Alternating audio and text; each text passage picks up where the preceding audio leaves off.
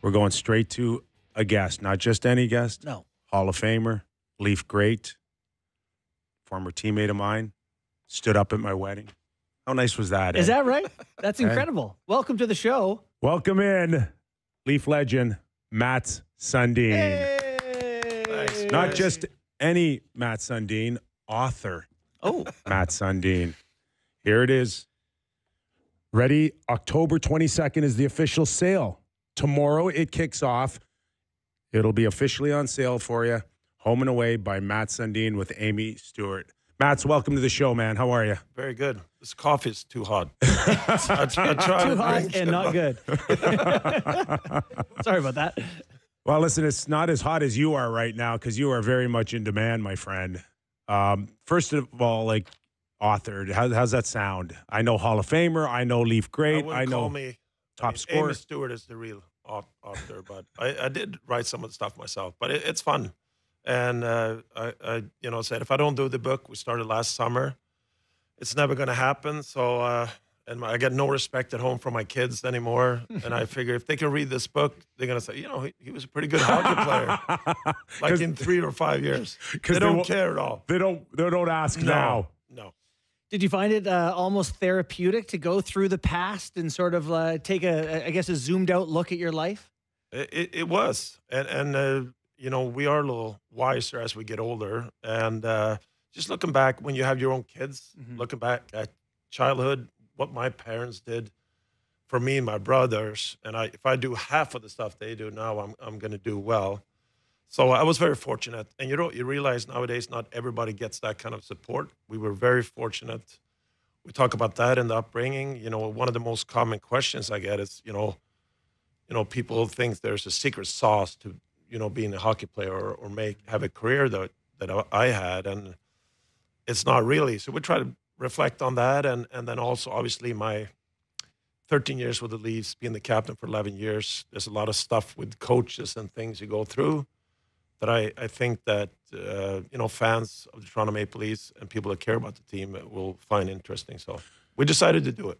We know you're on a tight schedule here, and we only have you for a few minutes. So let's just talk a little bit about some key points in the book, and one of them is around the captaincy of being a Toronto Maple Leaf and what it means, not only for you but the history of it. It came to light once again this summer when they made the change from John Tavares to Austin Matthews. But I did find it fascinating reading your story about how Börje Salming, great Leaf, Swedish leader for all of us in that generation, really influenced you the most with your decision. Now, I knew of Börje growing up as one of my heroes as well, but I always thought, Mats, when Börje turned down the captaincy, it was because he wasn't in a position to really lead off the ice. I knew Börje liked to have a good time, and maybe that held him back a little bit. Yeah. But it didn't, because in your book I learned that he ultimately didn't take it because he never saw himself as a captain based on the fact that he wasn't from here. Yeah. And you're right. And he was the first guy I called when the Leafs asked me, "Do you want to, we want you to be the captain for the Toronto Maple Leafs." I immediately called Börje, and he said right away, "Well, you have to accept it." I said, "Why is that?" And he said, it's such a, the biggest hockey franchise in the world, being the captain for the Toronto Maple Leafs is such an honorable role to have, even though it's just a letter stitch on your sweater, but it means so much. And he also regretted not accepting the captaincy. So it was an easy decision for me after talking to Börje. And how did that change how you viewed yourself or the pressure? And I ask you that in light of looking at Toronto's situation with Tavares having it, then Matthews. How does it change your day-to-day as an athlete with the Leafs? Well, I was fortunate in my career. I played with, Joe Sakic, great captain, great leader, Doug Gilmour, Nicholas Lidstrom I played with. He was assistant for Detroit. He was the captain when they won the Stanley Cup, the first, I think, European captain to win a Stanley Cup. And all those guys all great leaders lead by example, and I think I knew, and I was a captain from 10, 12 years of age. I enjoyed feeling like I got more responsibility. It made me a better player. A lot of guys don't want that. I understand that, but for me, it had always been there that I felt that I performed better, feeling that I had a little bigger responsibility, and so it made me a better player. What about dealing with the media? Because unlike anywhere else, with maybe the exception of Montreal, but was it always in your back of your mind, and even Boreas, knowing what kind of attention the players get, particularly the ones that wear the C in this town, and how no player should ever take it lightly? And I think your line in the book was when it comes to the Toronto media, that understanding that I think it was panic is good for their business, which pretty much sums up our show with Sammy McKee. That's actually the tagline of our show. No, but I think, and I think all players eventually have to understand too that over a long season, I don't care if you're the Stanley Cup winner at the end of a year or not, or missing the playoffs, all teams go through adversity, right? And all teams going to have losing streaks, and things are not going the way you should. But in Toronto, it's almost on an everyday basis. It's different than playing for Carolina or Tampa, where you can go a few weeks and teams are struggling and no one really is that worried about it. But in a great market like Toronto, where you have the fans so committed to the team, they care about the team, and media are reporting about it, it is different. But I think my strategy was, I think the truth is somewhere in the middle, right? And sometimes the media portrays like this team will win the Stanley Cup this year because they're that great. Or even you know, like you guys are saying, the panic and team is not as good as we're hoping, they're not going to win the Stanley Cup. So I think you just have to realize that and have that relationship with to keep sane and not worried about what's going on in the media on an everyday basis. Yeah. Mats, I'd like to hear a little bit about being a Swedish player in the NHL. You know, having played hockey enough, I know that the Swedish guys tend to go out to dinner together, and often most of them, I think, go home to Sweden after their careers and remain tied to home. You know, even more so than I think a lot of North American players who move around. Explain that connection, I guess. Well, for me, I think it was important to make sure that even we had a lot of Swedish teammates, but I want to make sure that we don't just hang the Swedes together or whatever, guys, Canadians, Russians. I mean, we had so many different nationalities, and that's the way it is all around the league. And most players went home for the summertime, I think. And if you played in Toronto, it was a good break. You don't see your family and friends over the whole winter. But Swedish players, I mean, when I broke into the league, I think there were 17, 18 Swedish players in the league. Right. And today it's over 100. Some of them have very big roles in the league. There's a lot of captains out there. So Swedish hockey, and I think Boris Salming was the guy that really paved the way to realize, NHL management realized, you know what, Swedish players can handle the North American game that is more intense on the big ice surface. So, yeah. We are joined by Mats Sundin, Hockey Hall of Famer, Leaf great, in studio. And the book is called Home and Away with Amy Stewart, officially on sale tomorrow. So grab your copy. Christmas is coming. It's a great read. Again, enjoyed a lot of parts of it, including the time that Ty tried to bluff his way onto your line. and Pat Quinn called you over and said, so I hear Ty wants you want Ty on your line. Said, no. Oh. What happened there? Ty telling the coach? Pat shook his head there, and all right, let's start practice. Just before the practice starting, we're skating around the rink, and Matt, can I talk to you? I said, sure.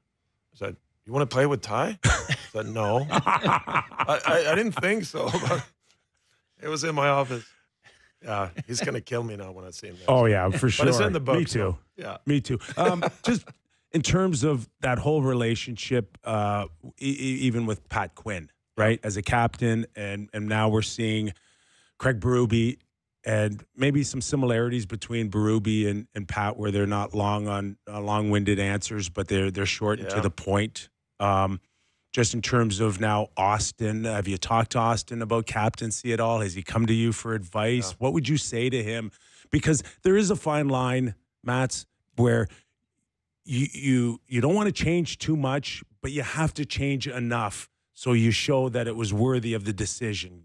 Is that fair to say? Yeah. You know, I would say Pat Burns and Pat Quinn were both, you know, they had the presence in the room, right? They came in, they didn't have to say anything. I think Craig Berube has the same thing.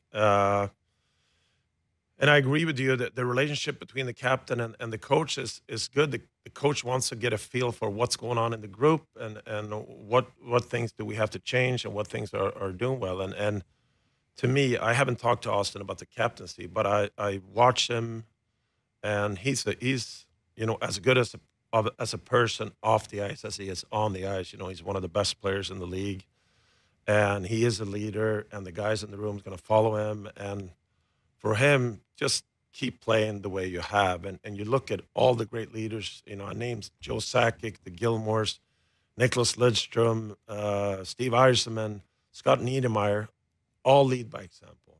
Hardworking guys. They do what they're supposed to do on the ice, and the rest of the group's going to follow them. So he's going to do great. And I do remember that for sure, that your number one responsibility as a captain is to go out there and lead by example. Yep. But you know, looking back at your career, was there times maybe in certain areas that you thought maybe, man, if I can go back and do it all over again, I would have said this or done that, or been more involved, less involved? I got criticized, and you know, in your prime, obviously you sign long-term deals. You're in your prime, and the team wants to extend your contracts and all that. So, and maybe it's something Swedish, but obviously you also. And I got reminded of that. Like you have power right now to actually say, I think we need these things, assets, to be able to contend for a Stanley Cup. Mm-hmm.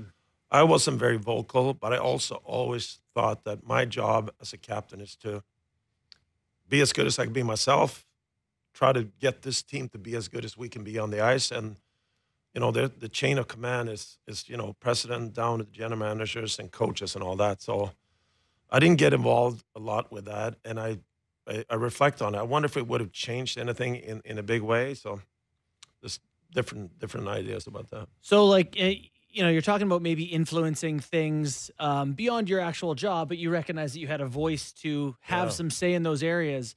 Do you feel now, like, is there more you would want to do in the league in retirement? I know that's a roundabout way of getting to it, but... Yeah, we'll see. I mean, we'll see eventually in the future. I mean, we live in Sweden right now, and I have family and kids. It was very nice to get invited by Brad Treliving to training camp this year, 3 weeks back, to be a little closer to the group and the guys. So we'll see what happens in the future. And just overall, from what you've watched so far, you do get a different feel for this club in the last 12 months? Yeah, it was really nice to be close to the guys during training camp, and I'm very impressed with everything with the Toronto Maple Leafs. I think they've made some great additions on defense. I think their goaltending looks great. Forwards, we know they're elite in the league. So I'm very excited. I think the Toronto Maple Leaf fans should be very excited for this season. I have great expectations for this team. Mats, I know we have to let you go in a minute or two, but just want to ask you about being Kyper's teammates. You guys ever fight in practice or anything? I have a memory from Nick Kypreos. Oh, boy. On my first year, actually, and he played for Hartford Whalers. Yeah. And I skated by the bench, and he said something. I can't even say it here on the show, actually. He gave me one of the first, and I was 19 years old, and I still remember it. Wow. But then he struggled so with bad a little bit. Exactly. He gave me a compliment, and he remembers himself. Yeah. He remembers himself, yeah. And then you ended up teammates and made it work. That's thought this guy, this 19-year-old's going to embarrass me, so I better get into his kitchen real quick Get here. in a shot early. That's the way it goes sometimes. All right, well, listen, Mats, we know you're off running a few more appearances. Sure, we'll see you at the game tonight, but best of luck with home and away, and thanks for coming in, pal. Yeah, thanks for your time. Having me, guys. Appreciate it.